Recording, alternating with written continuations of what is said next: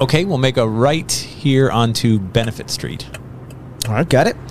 And the house we're looking for is going to be coming up on our right pretty soon. Yeah, Benefit Street is one of the oldest streets in Providence, Rhode Island. Sure. One of the most historic, too.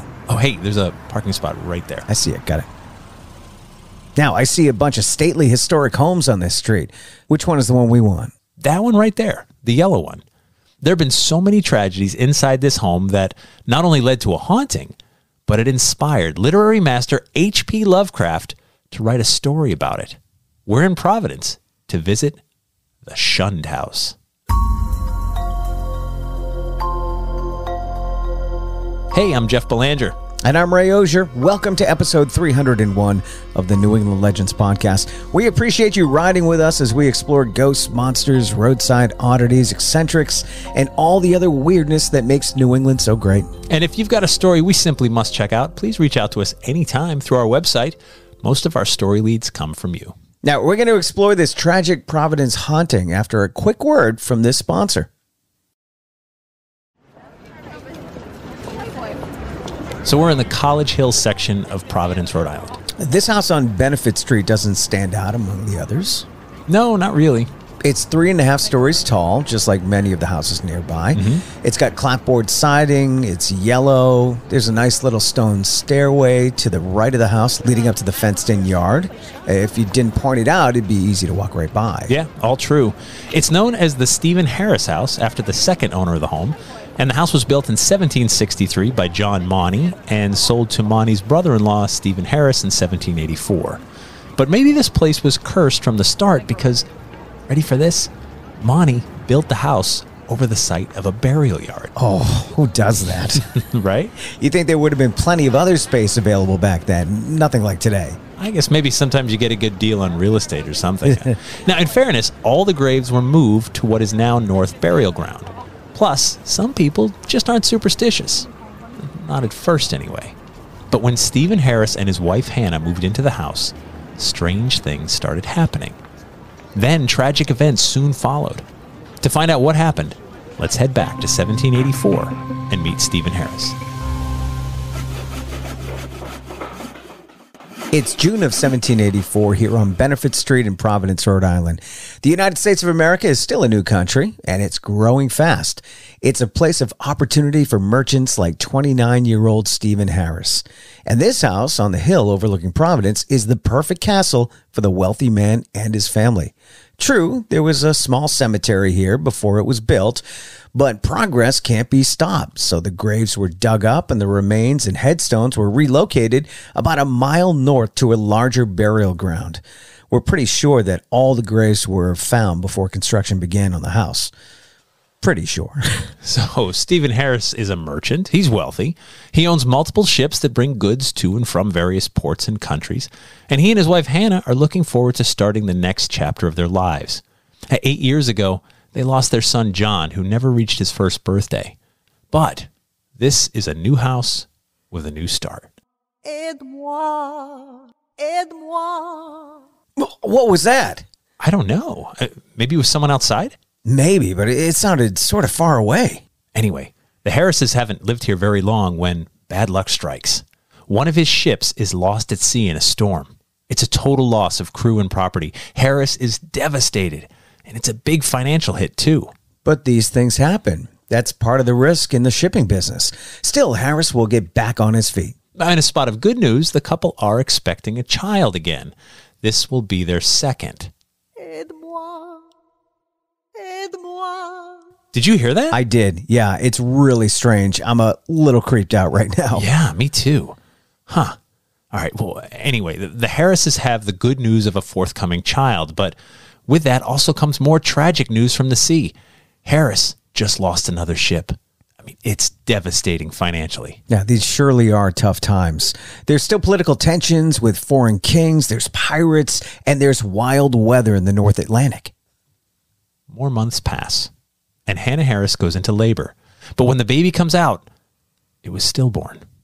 The couple are despondent. So tragic. Harris is suffering a string of bad luck. But bad luck turns around, right? You'd hope it does. But for Harris, this seems to be a new trend. More lost ships, more financial setbacks and hardships, And something seems to be off with Hannah. Well, she's been through a lot. Yeah, I'm sure that's part of it. It's now 1786, and 31-year-old Hannah is expecting once again. Everyone is nervous. They've been here before. Hannah's stressed. She wants a child more than anything in the world, but she's not sure she can take another loss. In a turn of good luck, Stephen and Hannah welcome Stephen Monty Harris into the world. The couple are thrilled, but Harris's business continues to suffer, and something's still off with Hannah. Maybe postpartum depression? Maybe that's part of it, but this started before she was pregnant, and it's getting worse. Pretty soon, Hannah is confined to the attic. This is terrible. And with a young child to care for, too. Mes enfants. Mes enfants. Mes enfants. Was that Hannah? I don't know. I mean, it sounded like that same voice that seems to echo through here from time to time, and Hannah doesn't speak French. People outside are hearing it, too. After a few weeks of the anguished cries coming from the upper floor of the Harris house, people start to avoid this house entirely. Aide-moi. Mes enfants. Aide-moi. Mes enfants. Mes enfants. It's 1789, and Hannah Harris's cries from the upper floor stop. Hannah has passed away. She was 34 years old.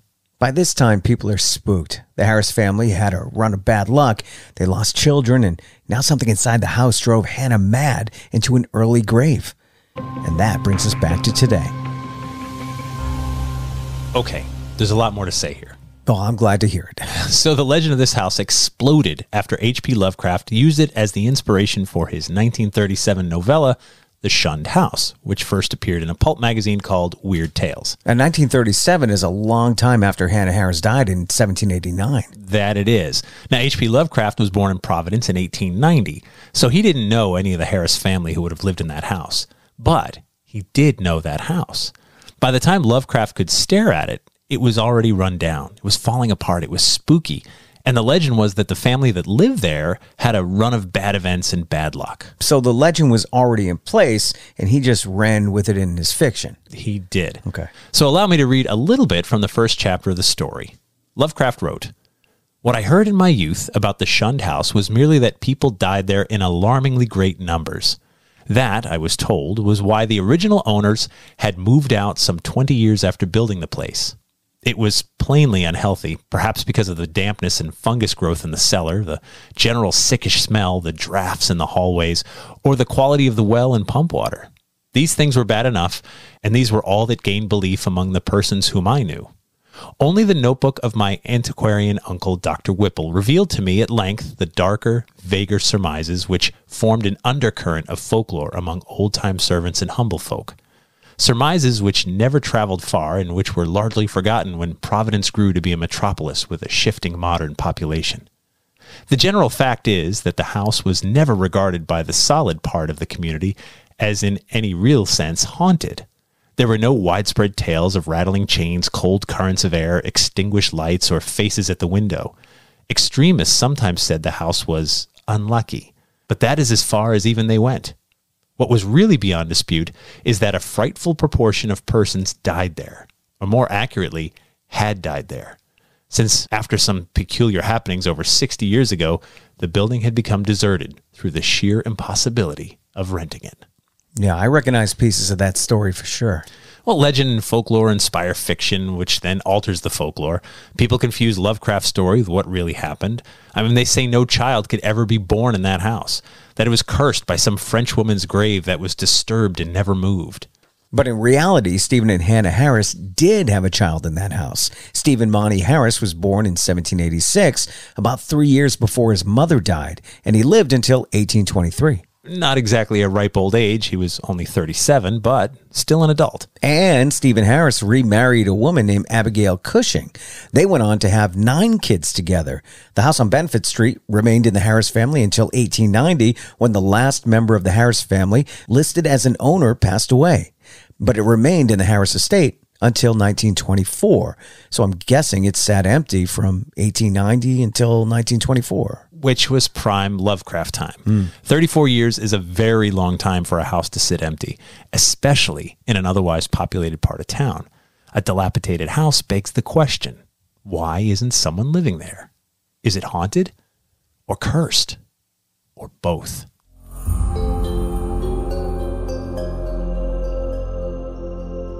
And that brings us to After the Legend, where we take a deeper dive into this week's podcast, sometimes veer off course. After the Legend is brought to you by our Patreon patrons, and we couldn't do what we do without our Patreon patrons. This amazing group of people have been supporting us for a long time. They keep our lights on, the servers humming, and they help us with our travel costs, hosting, promotion, and so much more. They get early ad-free access to all of our new episodes, plus bonus episodes and content that no one else gets to hear. They know great content isn't free. If you can help us out, please head over to patreon.com/New England Legends to sign up. And if you'd like to see pictures of the Shunned House, or click on a link where you can read the H.P. Lovecraft story in its entirety online, just go ahead and click the link on the episode description, or go to our website and click on episode 301, The Shunned House. A ghost story. Someone lives there today, by the way. Yeah. Yeah. Please don't knock on. Did you knock on their door? No, Nah, it's private property, but it is a historic home, and there is the little steps there leading up to the backyard, and you can imagine that's probably where a little cemetery was. Yeah, that's weird. I mean, you automatically think of the movie Poltergeist. I know, and we've talked about this before. Yeah. Anytime a cemetery is relocated, I promise you. They didn't get everybody. Like, right? Maybe there's the 1% that they somehow did. There's Yeah. like 5 graves. They found all 5. Like maybe. But anytime that happens, these are people making minimum wage. And when you see old headstones, the bodies aren't always under them. I know that's hard for people to grasp, right? But sometimes, like, they hit ledge, they hit a giant rock, and they just move over a few feet, and just keep moving over until they can get down. Oh, the work order says we're only going 6 feet down, but some people were buried 9 feet, maybe. You never know. Well, we're not putting the extra effort in. 6 feet, that's all they're paying us for. Right. It's one of those things where, when you're moving, it's such a huge undertaking to really try to move the remains in old pine boxes that would have rotted after 50, 60 years. And what a mess. It's not going to be like some solid casket you just pull out of the ground and relocate. I mean, you've got to scoop stuff out. Oh, yeah. Yeah. It's going to be messy. So no chance you get everything. Right. You're going to leave something behind. You're right. Yeah. What do you got to do? You got to douse it in salt and burn it? Is that what they do on Supernatural, the TV show? If I had to build a house over a cemetery where there's still human bones, like, I think I would cover all the bases. I would get rabbis and priests and ministers and imams and salt, pepper, garlic powder. What happens when you see a fly in a room in a house like that? Just like in Amityville Horror. Yeah, like, we're done. Yeah. Run. One fly, that's all you see. That's going to freak you out. Fly. One fly got in. Like, I don't care. All it takes is one. That's how the it start starts. Of it. Yeah. But yeah, I love ghost stories. I love the, what was that voice and who was it? And, there was a friend. And then people speculate. It's almost like, the rumor mill and gossip, like we were talking about in the vault. Yeah. But that's how great ghost stories, I don't want to say legends, but great ghost stories start. Sure. No, word for of sure. mouth. Yeah. No, Did you for hear sure. what's going on in that house across the street from you? And I love that you brought up Amityville, because people see those movies or read the book and they think it's a documentary. Yeah. They think, this is what really happened. Right. But it's been stretched. H.P. Lovecraft did that, right? There was a house with rumors about it that people died, and this couple did lose children. They lost one in infancy before they actually moved into the house, so you can't technically count it, but it doesn't matter. People don't remember that a century later. Yeah. So there were stillborns, there was probably miscarriages, that she went a long time for not having any children. Yeah. 31 was her first. Right. She was 31. That's pretty old back then. Not today, but of course, but back then. And so Lovecraft took that and wove this awesome work of fiction. And Lovecraft has got fans. There's a Lovecraft walk you can take in Providence. Oh, yeah. And you will go down Benefit Street, and the tour does stop in front of this house. Never got into his stuff. Yeah, I mean, we read a little bit of it, and so but he's got fans, man. Oh, My sure. Goodness gracious, people still love Lovecraft. Providence guy, New England guy, through and through. So if we head down there sometime, we should look into that being part of our trip. Yeah, we were talking about going down there at some point. We could bring people through for and a little meet and greet. Knock on the door. We'll just like sit on the curb with beers and bags and brown paper bags and wait for the owners to call the police. Invite us in. Or call the police. Yeah. I think the police is more likely. I mean, that's what I would do if I owned that house. I'd be like, "Yep, they're here again. Just get them out." That's going to be tough, especially since it's such a well-known story through Lovecraft and the fans of Lovecraft. They probably visit that house often. If you buy that house, though, you need to know you're buying a piece of New England legend and lore, right? Like, well, that's what happened with Conjuring, right? Wasn't there an owner at one point, the Conjuring house, that didn't want anything to do with the Conjuring? So the Conjuring house is so, we've been there. We did an episode there. That story is so different because the people that live there, the Conjuring movie hadn't come out yet. They'd lived there for decades. Right. And then the movie came out, and then people figured out that that's the house. And suddenly they thought that was a documentary. And this house that was peaceful, quiet, and fine suddenly became stigmatized. It became a problem. It became a thing. Right. This house, I mean, you know, unless you bought it in before 1930 something. Yeah, it came with the story. It came with the story. So you would know that. Like if you were buying it tomorrow, they would say, hey, by the way, this is the Shunned House from H.P. Lovecraft. People will come by on tours and point at it and things like that. So you just need to be aware. Yeah, you might want to shut the light off on Halloween. Just maybe. Right. Yeah, there'll be more trick-or-treaters than you can handle. So yeah, so it is a stigmatized property in that it has a story attached to it. And, you know, so anyway, if it's still haunted, the owners haven't told us, but it'd be pretty cool. Yeah. Like, you ever find a bone in the basement? Just be like, oh. No one's ever asked them that before. One of those French. Have you looked in the basement yet? I haven't even gone down there yet. We've lived here for 6 years. Never thought of it. You know what? Let's go look. Oh my goodness. There's headstones down here and everything. I would say that to somebody knocking on the door. Would you like to go in the basement and look? Yeah. Let's go take a tour of the house. Sure. Right. And then what would somebody do? Would they go down in the basement? No. With a crazy owner? No. Yeah. No. So somebody would. They'd make that mistake. I'd do it. And then they'd be... I would give it a whirl. I don't, you know, but that's what, when a place becomes famous, fame is a powerful force. Yeah. You know, and I don't even mean people. I mean, places can be famous. Sure. Where you're just like, wow, that's the thing. I've read about this story. I'm a fan of this. And I'm now standing at the place that inspired that thing. And it's a powerful thing. What's the biggest one? Biggest one what? Biggest location. Oh, God. That people would visit because of the location itself. Because of the haunting? Yeah.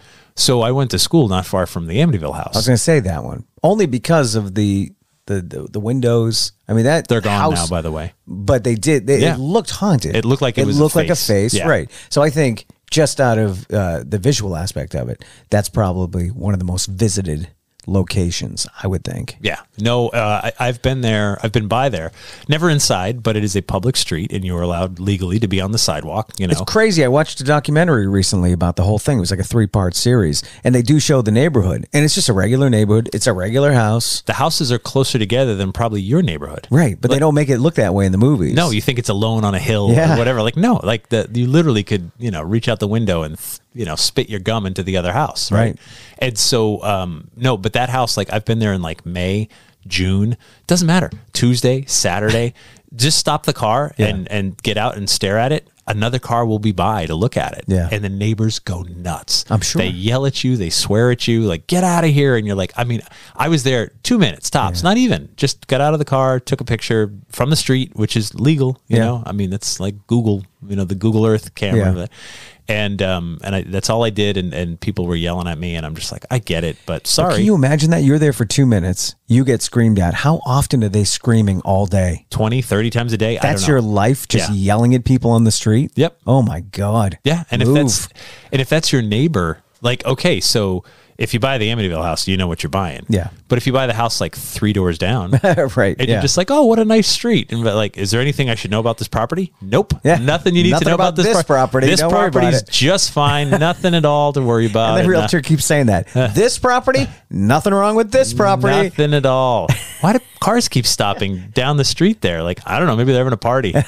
Oh, they stay a minute and they leave. That's weird. Is there? But I will tell you, there's nothing wrong with this property. This property is fine. Like, are those drug dealers? They stop, they stay a minute, then they leave, and someone yells at them like, no, not drug dealers, and this property's fine. Oh, all right, I'll take it. Sign me up. Please help us continue to grow. The more people listening, the more people who share story leads with us. And that gives you something new to look forward to each week. You can help by sharing our episodes on your social media, by posting a review for us, or telling your friends about us. Your recommendation means a lot to us. So thank you for being a part of our community. We'd like to say merci beaucoup to Lisa Strakowski from the Visit with Spirit podcast for lending her voice acting talents this week. Thank you to our Patreon patrons, and our theme music is by John Judd. Until next time, remember, The bazaar is closer than you think.